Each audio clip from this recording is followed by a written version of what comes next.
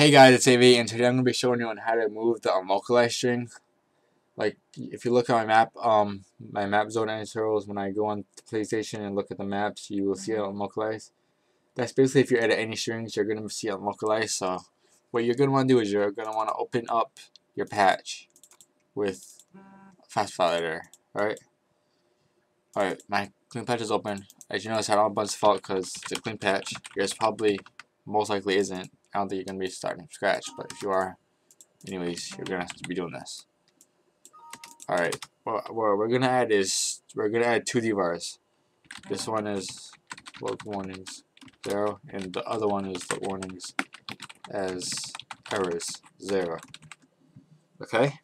And then once you do that, you're going to want to save.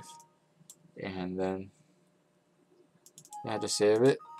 And once you save it, just put it in your PS3 like you always do, you know, and then check it out, and unlocalized should be gone. And if it's not, well, you most likely did it wrong. Anyway, I'll see you on my PS3, show when that works. Enjoy the video.